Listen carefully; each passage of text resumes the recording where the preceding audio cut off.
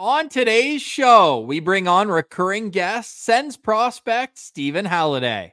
The Disher tells us about adjusting from college hockey to pro hockey, dev camp, and looking ahead to his first NHL training camp. Plus a little talking tennis. All that and more on today's Locked On Sens. I'm Jake Sanderson. I'm Tim Stützle, and you're listening to the Locked On Senators podcast. You're Locked On Senators, your daily podcast on the Ottawa Senators. Part of the Locked On Podcast Network, your team every day. Welcome! You are locked on to the Ottawa Senators, the only daily podcast covering the Sens. On the outskirts of enemy territory, I'm Ross Levitan, alongside Brandon Piller up in the Blue Mountains. Today's episode is brought to you by FanDuel. Make every moment more. This summer, FanDuel is hooking up all customers with a boost or a bonus every day. That's right, there's something for everyone every single day, all summer long.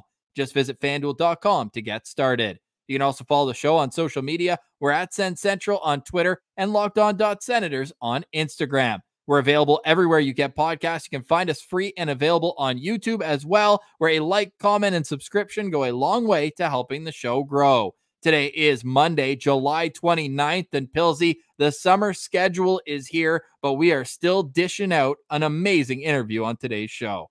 Yeah, even though we're down from 5 shows a week to 3, we still got great guests coming on. Stephen Halliday, recurring guest.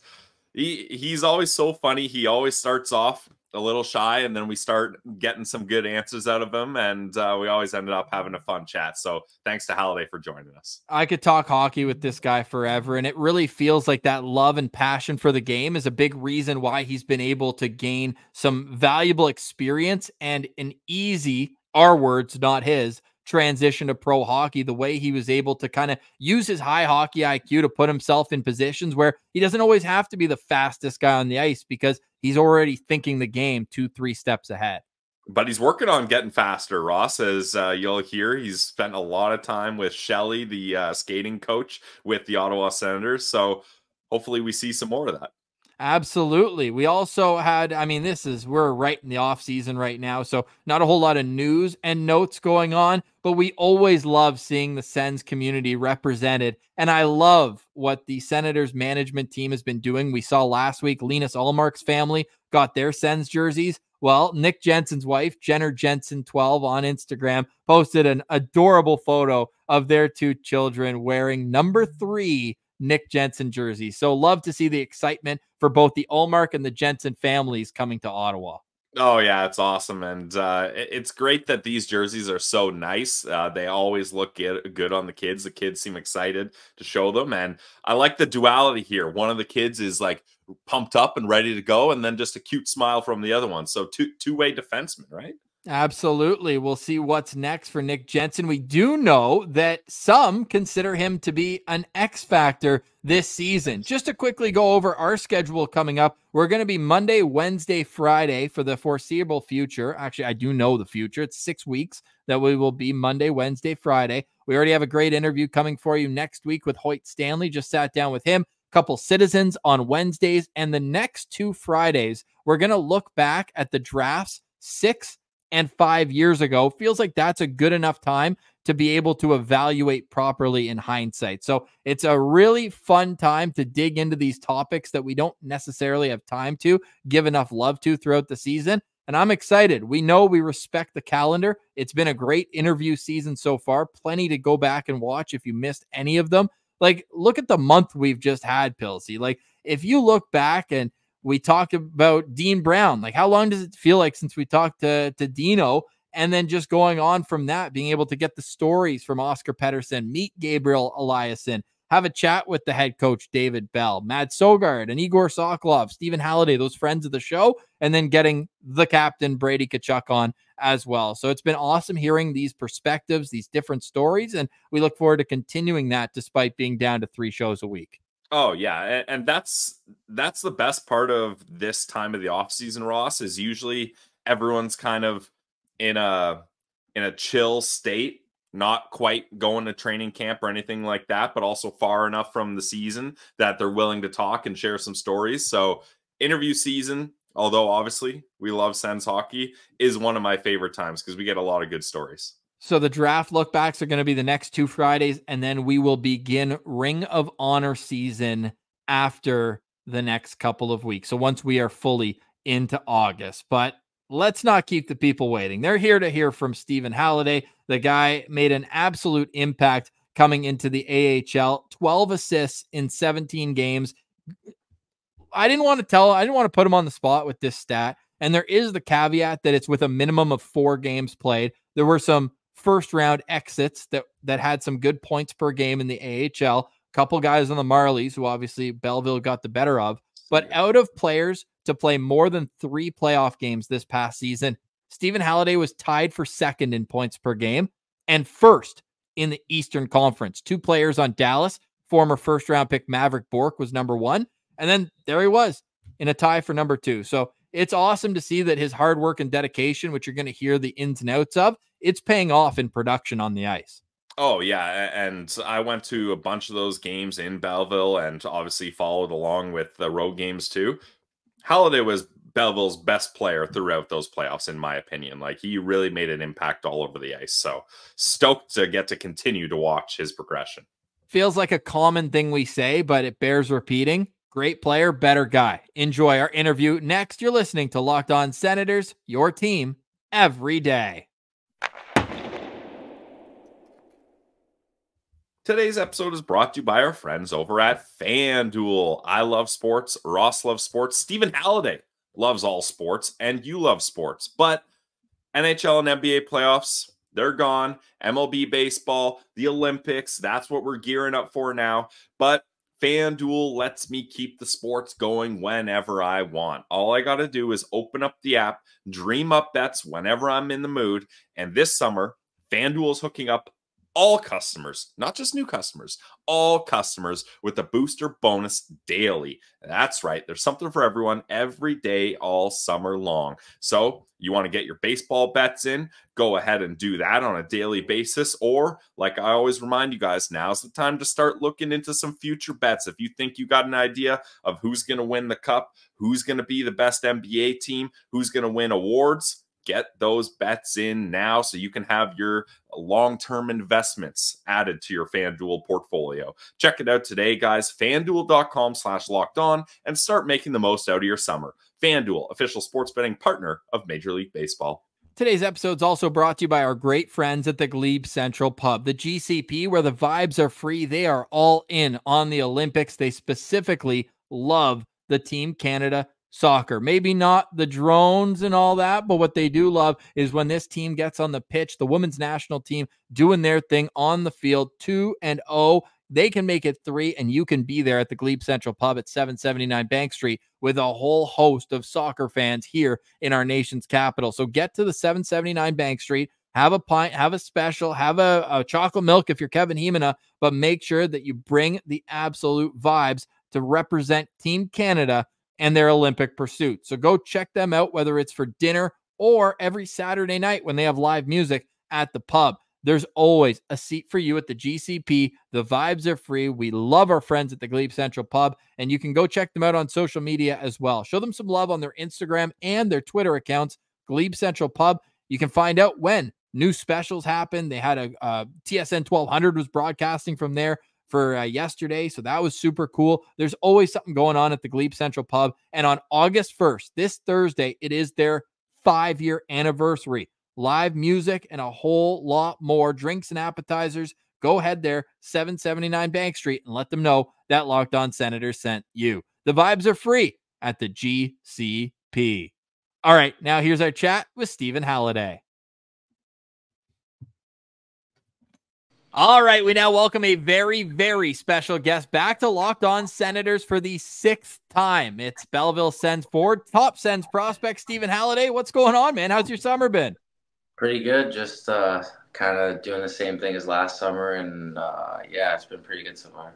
So what is that? I know you went to development camp again. We thought you were too good to be there last year. You and Tyler Boucher really kind of elevated your play this summer. Did you feel like one of the vets there that you've been through it now 3 times? Yeah, no, it's all. I was planning on going to Ottawa anyway, so it was cool. Like just get like organized skates and stuff. Bellsy ran us through like a Belleville patent practice. So I was kind of excited that I knew all the drills. So I wasn't scared to go to the front of the line, but no, yeah, it was a good time. I mean, just kind of getting to see all because I'm still buddies with all those guys just because a couple of them, or I've been to 3 development camps before. So it was good just to kind of connect with all the a lot of the college guys when I went to dinners and stuff. So brought a couple of the Swedes, Petey and Wally, along. So it was definitely fun. Yeah, that's a good crew. You mentioned to us before we started recording that you're doing your training at Ohio State. Why'd you decide to go back there for the training in the off season? Yeah, no, I've always kind of just went to different spots just to try to see what different people say or what I can add to my game. But I got a really good strength coach here. His name's Taylor, and I like him a lot. And I was talking with Rob and Jeremy, and they think it's a great spot. And so if they also just been feeding me information and lifts and stuff. So yeah, no, I got a couple pro guys that we've all graduated. So it's kind of cool just to get us all back here and raise the compete level, because at the end of the day, all the guys who graduated Ohio State are trying to make it to the NHL. And are you guys messing around at the other facilities in there too? I know you're a big tennis guy. Are you sneaking around and getting some reps in? Yeah, for sure. We were playing a couple, me, Thiesing, Tate Singleton, and Jake Dunlap. We kind of got a good little power ranking system going that we're all playing each other. But yeah, no, it's been good. I've a winning record this summer, but I lost yesterday, so not too happy right now. But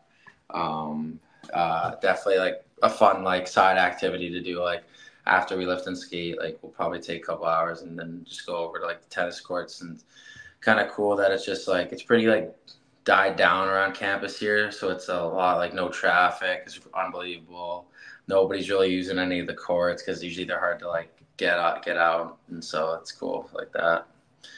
What's your specialty in tennis? Are you a big serve guy? Or are you a drop shot guy? You got the backhand going. What's I want to get, next time I introduce you as a tennis player, I don't want to say not a server or not a drop shot guy. So I want to make sure I'm set here. The serve's a work in progress. That should be one of my weapons considering how tall I am. My backhand's pretty good because I'm a lefty, and just kind of the repetitive motion of shooting pucks, kind of not the same thing, but it is the same thing. So my backhand's pretty good, but it's pretty flat, so it's hard to return. Nice. What was missing in your game yesterday? What do we need to be better at tomorrow?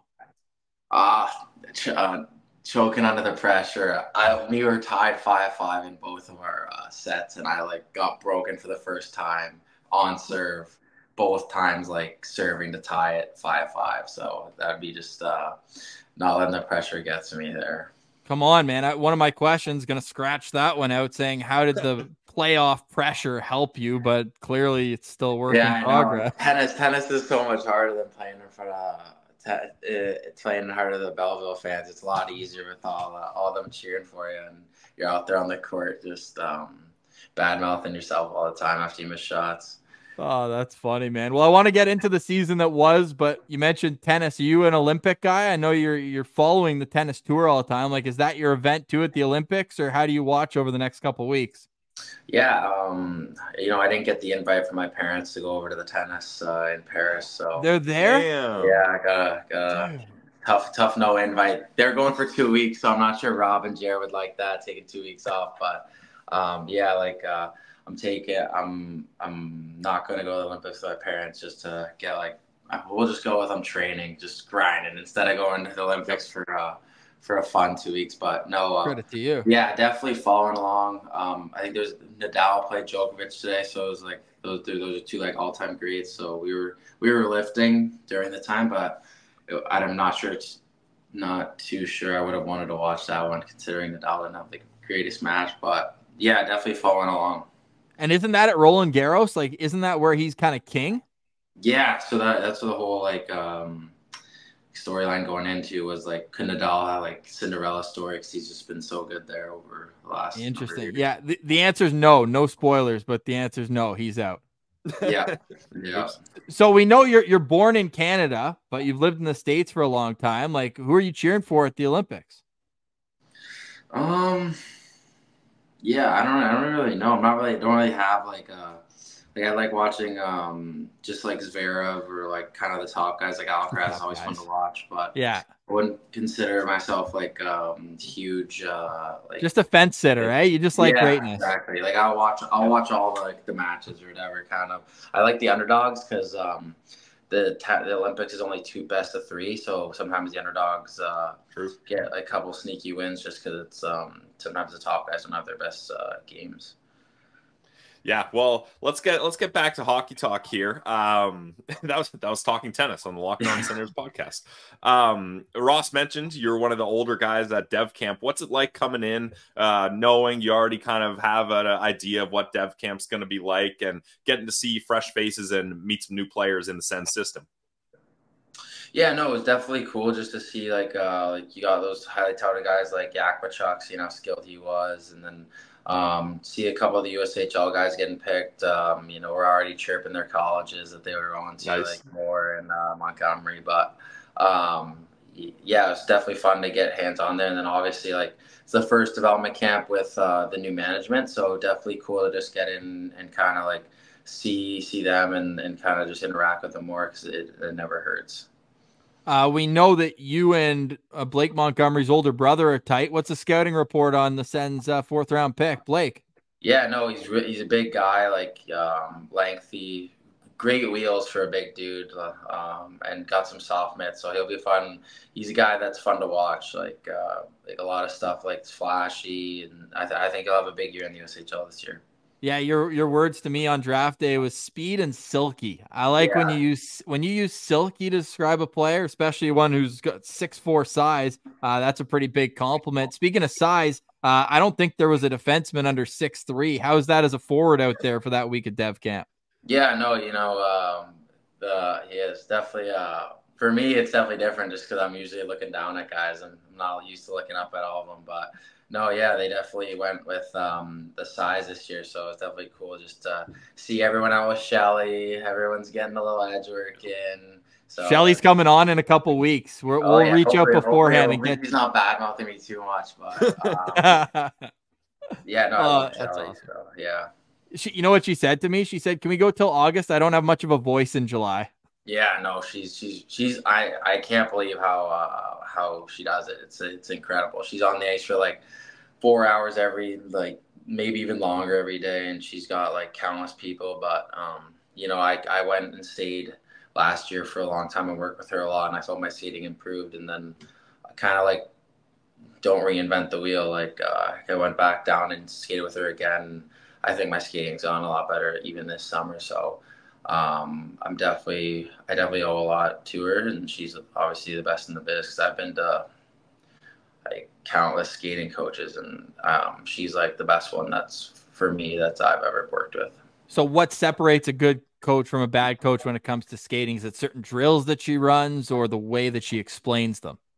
Yeah, I mean, she does a bit of both. I mean, they're obviously a little bit of baggers. Like McEwen was skating with us, and he was glad there was extra bodies the second week. There's camp just because she runs us through the ringers. But I felt like Shelly, the biggest thing was whether what drills we're doing or what not drills we're doing. I felt like I got a lot more comfortable in like every position on the ice, whether it be like. Yeah, in the corners, like being stronger on my edges, or like just having more control over my skating, and I feel like that just translated to like with the puck, without the puck. But I also think she does a good job incorporating just like thinking about what we do a lot in the games and kind of adding them to the drills. A lot of skating coaches are just like work on your stride, making sure it's long, or like putting a lot of stress on your hips all the time or in your hip flexors. So I think. She definitely has a really unique approach, and I think there's nobody best in the biz. And she always does ice. That's one thing I'll say. Do you want to ski with Shelly for 5 hours a day? She'll be right there with you. So, yeah, she's the best. Now, with the skating coach, does she kind of have one like blanket system and way she wants everyone to skate, or is she looking at every player and being like, you need to skate this way because of your body size and your positioning or whatever, and you need to do this? Like, is she fine-tuning each player, or is she like, hey, I want everyone skating this exact way? I'm curious how that kind of shapes up. Yeah, no, she's fine-tuning every single player just to like to be the best version of themselves. And I feel like a lot of players are saying that nowadays is not really like comparing themselves to certain players and stuff. I think a lot of players are starting to do that. And I think for me, like, I know I'm never going to be like that, like, but I think being the fastest version of myself is a big thing. And I think she fine tunes him. Like Sabrango was skating with us, Donovan, he was with us in Belleville. Like, his skating's gone so much better since the last time I saw him. And he's been working with Shelly. Nice. He's been driving like 3 hours every day or every couple of days just to work with Shelly for 2 hours. So, you know, it's just kind of stuff like that is just how good Shelly is. That's awesome. I love that little nugget on Donovan, who just feels like he's one of the hardest workers there is, right? In the gym, we had his old play-by-play guy in Kitchener on, and he was just raving about the work ethic and what he brings. What was it like walking into that room with Donovan and the rest of the Belleville Sens turning pro after the end of the college year? I always wonder what the dynamic is like when you join a team that is at that point grinding every single night to try to clinch that playoff spot. Yeah, it was actually, it was really, it wasn't too bad just because I knew a lot of like the guys. Like, I knew Petey, knew Reeser, lived with Igor, who's a big voice in the locker room, so that helped so much. Bonjo was just traded, Reeser was just traded, so I kind of came in at the same time as those guys. Me and Bonjo hung out all the time, pretty much every day. So just like me and him grew pretty close, and we ended up being line mates, which was even more cool. And then I sat beside Kerr, who's like unbelievable guy, like helped me so much, and learning from Heisey. Ended up coming down a couple weeks after I got there, and like learning from him. Like, a lot of them were like, you never know how it's going to be just because, you know, you're going in and it's like a lot different than college, whether it's like you're going in with it's a business and stuff, so you never really know like how guys are going to, like, you know, respond or like stuff like that. But I felt like a lot of them were just really, really good with me, wanted me to succeed, and then obviously like helped me a lot because I try to soak in as much information as I could every day. Like, whether it's like Belsey was harping on me to win battles and making sure I'm going to the net because I was playing a little bit of a perimeter game, and he's one of the guys that just tells you how it is straight up. And I feel like those are the best type of coaches, just because if you don't know what you're not doing right, then how are you supposed to fix it? So he definitely helped me a lot there too, even Belsey and stuff like that. Worked with the video coach CD. So definitely the locker room and the coaching staff helped me so much.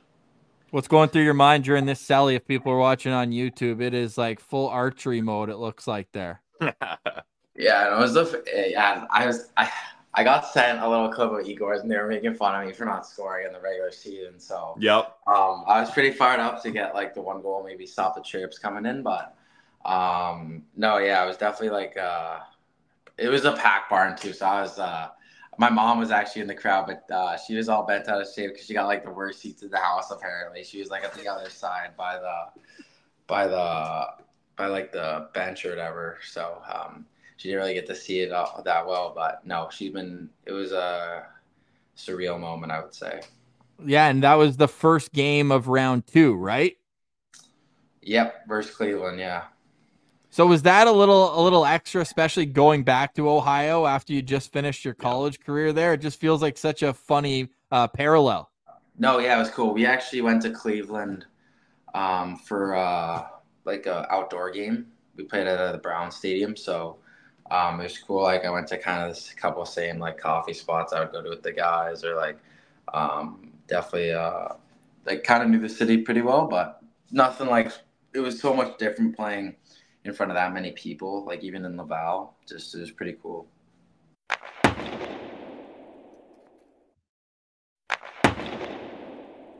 You mentioned you heard Igor's clip talking about you. He was telling us when you came in, everyone was impressed with how you were able to transition from college to the pro game in the AHL. But what he would mention is he was like, we couldn't get Halliday to shoot the puck. Now, we know you're a disher, but you always wanted to pass it to your teammates, which, I mean, hey, new guy in the room, you're trying to set guys up. But when did it kind of click for you, or you felt comfortable enough to be like, look, if I got a good shot, I got to take it. Because, again, obviously, I know you're a disher. Everybody knows you're a disher. But you got one heck of a shot, too. So when did it kind of sink in that you were like, all right, if I got the shot, I got to start taking them?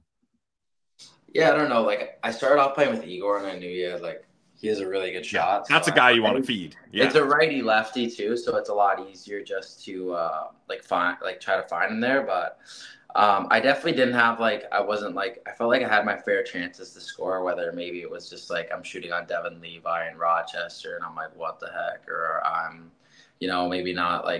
I felt like a lot of the guys helped me a lot. Like I remember Cleveland. We were playing, I don't know, I think it was the first period.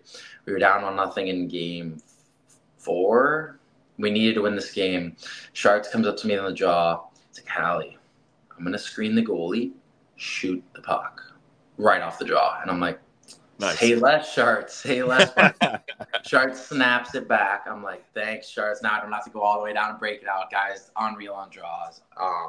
Then I just get the puck. It looks like the worst shot ever, but Sharks just screened the crap out of Jet Greaves, who played unreal, and just wasn't even a really great shot. I figured out a lot of them was just if you can shoot it through screens and stuff, which is kind of how I scored my first one too. Yeah. It's just that's kind of how you need to play. Not really waiting for the first shot, but definitely just kind of shooting through screens or traffic. It makes it a lot different, or quick getting it off quick. So definitely that was probably a big part of it too. That's what I do in beer league too, Hallie. But the only difference is it's because I have no vision or timing, so I just grip it and rip it, and sometimes it goes in. Yeah, no, exactly. That's kind of what I need to get back to instead of looking for the perfect shot. All right, you've got Shelly Kettles for the skating. If you need a shooting coach, I'm here for you. Yeah, we'll get you going. Yeah. So we talked about the transition already, but how much is this going to help push you into training camp next year, where this is your first NHL camp, right? The college kids don't come. How much are you looking forward to getting on the ice with the big boys in September? Yeah, no, it'll be pretty cool. I was planning on going up a little early just so I could, feel out the pace and stuff, and maybe some of the scrimmages or something they're doing before. But definitely gonna be a whirlwind, just kind of not really knowing what a camp really is. But I was talking to a couple Mason Loy, went to Bruins main camp, and then just kind of picking other people's brains about it. So I don't know how I'm gonna take it or whatever yet, but I think it'll be cool. And obviously just being on the ice with Batherson, Tkachuk, Norris, Timmy, obviously, Sanderson, seeing all those guys and kind of just trying to take away what they do really good and kind of just learn why they're so good and kind of what they do. So it'll definitely be fun. I heard it's going to be a tough training camp, but trying to prepare in the summer so that's not really a shock to me when I get there. Yeah, we've heard Travis Green runs a pretty tough training camp. I'm sure you've heard that as well. Roommate. Hey, what's up, man?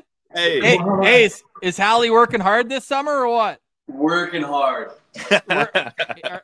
Is he one of the guys beating you on the tennis courts? No, we're trying to teach Willie a little bit more. He's getting into it. He's getting pretty good actually. So more of a pickleball guy though right now? No, I'd say Willie's we were all taking up tennis, so we haven't played much pickleball, but he's probably most improved player right now. Oh, that's good. Yeah. Hey, as long as your name's in the mix for any award, you got to feel good about that. So we like that. Yeah. No, yeah. That's awesome, man. So your plan is to just train at Ohio State the rest of the summer, come up around Labor Day and get things rocking and rolling? I was planning on coming up August 21st, I think. Nice and early. More time with Jer and Rob, and then I think rookie camp starts at some point. True. So do that too. So it'll be nice to get games under my belt before I go into main camp. And are we thinking 83's the number still? Yeah, whatever they give me. Whatever they give you, eh? Yeah. Whatever you guys want. Just whatever you guys want. Hey, go in 66 is in your stall? Yeah. Yeah, I think any number suggestions in Belleville, I think I'm going 17. Just stick with it. But love it. research that I had to buy him like a Rolex to get 19. So not happening. Hey, 17's a great number. I don't know what this guy thinks I am, but wait, who asked for a Rolex? Reese. Oh right? My goodness. Come on. Yeah. I think you know what, you look better in 17 anyways. Nice big number. Yeah, exactly. So it's just final question for me. We're about to chat with Hoyt Stanley as well. And last summer he told us that growing up, his parents got him to wear 88 because it was a big number and it felt he made him look bigger. Do you think there's any validity to that? I don't know. What number is Stanley these days? 5. So he didn't get it at college. Okay, yeah. He goes to Cornell, so Cornell. They don't even get last names on the back of their jerseys. Are you really? Yep, let them know. That is wild. How are we supposed to know who's who out there? Yeah, I know. You got to know the numbers. Learn something new every day. Yeah, that's what I remember watching. But also ask Stanner about Sunday church. Sunday church, we will. Noted. Hey, he's just an all-time good guy. Eh? He was going to come on with us. He's like, hey, can I push it? He's like, can I push it 1 hour? I'm just out for dinner. We click his Instagram story. He's in Tuscany. I was like, dude, we can do it. We can do it when you get back. Like, there's no rush at all. Yeah, no, he's a great dude. We all like go out to dinner and went to like hockey sushi or something, and we're all like a couple of the OHL guys were there too. Like we're all like chirping each other about every league and what team would beat each other in which league. And right, they played on Oshawa, so I guess like London played Oshawa, and then Jorian won the Mem Cup, so they're all just giving it to each other, and it's funny to watch. So definitely, yes, yeah, you gotta ask Taylor about Sunday church. He is a sick training group in the summer too. Yeah, no doubt. It's what Bedard, and I guess we'll ask him. Yeah, just ask about Sunday church. Will do. Well, hey, we appreciate you coming on, Hallie. Really, really great to see the evolution from college kid to now heading into your first training camp. So I know a lot of Sens fans are fired up to see your continued evolution, and we look forward to seeing you on Ottawa in September. Yeah, no, I appreciate it. Thanks for having me on, guys. Stick taps to Halliday for joining us. Really fun conversation with him, and just a good dude who you can tell is so passionate about the game of hockey. And it's going to be fun seeing him at training camp for the first time, right? These college kids don't get that experience right off the bat after their draft like the junior kids do. And rookie camp for the first time, Ross. And being a double overager when he was selected, like he's Timmy's age, right? Like even though he was drafted 2 years later, he's a guy who should be able to make an impact in that tournament as well. And to me, on paper, he's probably the #1 center in Belleville just based on the offensive upside that he has. Sure, if a guy like Adam Gaudette's playing the middle of the ice, those 26, 28 years old, but in terms of exciting prospects, him and Zach Ostapchuk are kind of a toss-up right now, and it's going to be fun seeing those two in a friendly competition throughout this upcoming season. Pilsy, any final thoughts on today's show? Final thoughts for me is just another reminder. Ross already mentioned it, but Ring of Honor season is just around the corner for us. We're going to do things a little differently with this Ring of Honor, but we're still looking for topic ideas. If you guys have good topic ideas, let us know on Twitter, YouTube, wherever you can reach us. Let us know if you guys have fun Ring of Honor topic ideas. And I will be on vacation starting Wednesday, so we might not get the tweets out in terms of the podcast dropping. So just make sure to subscribe wherever you get your podcast. Click the notification bell, and you will know when new episodes go live. Because despite whether I'm on vacation in Alaska or if Pilsy's in Fort Lauderdale, we are always bringing it your team every day here on LOSP. Already excited for October, but also excited for a lot of great content. Sens Central Citizen with Julio coming up on Wednesday. And then on Friday, we will look back at the 2018 draft and how the Senators fared 6 years later. That's it for us today. Have a great rest of your day or evening whenever you're listening to this. For Brandon Piller, I'm Ross Levitan. This has been another edition of the Locked On Senators podcast. Your team every day.